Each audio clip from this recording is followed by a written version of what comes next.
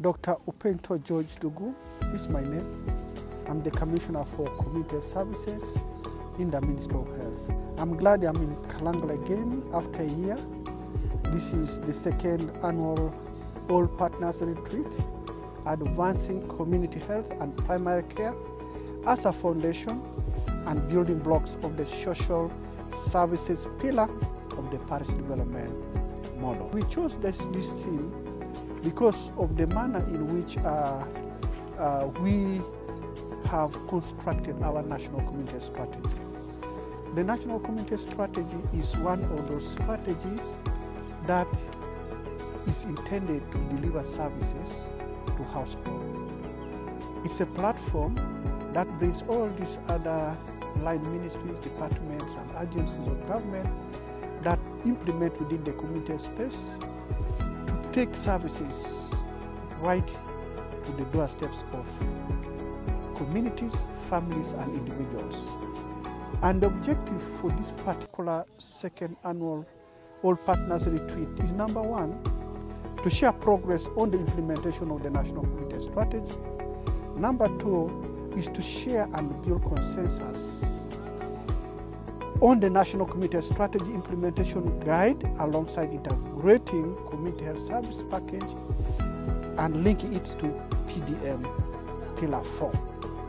The third objective of coming here is to share and build consensus on the health information system for community health, leveraging on data collection, data utilization that comes from community.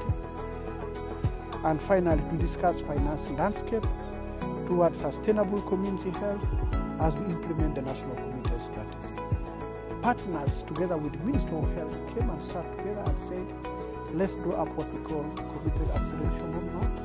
And one of the key deliverables of the roadmap was to come up with a national community strategy. So that community strategy development was very consultative, was very comprehensive, and it took the consultant together with duty bearers to run across the country to look at how we come up with a strategy that speaks to the aspiration of this country we call Uganda.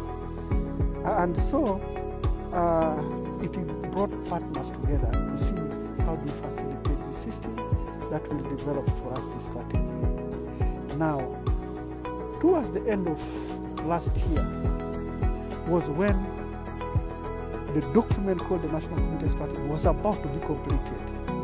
But we wanted it to speak to the minds of all Ugandans and including the partners who are actually implementing partners.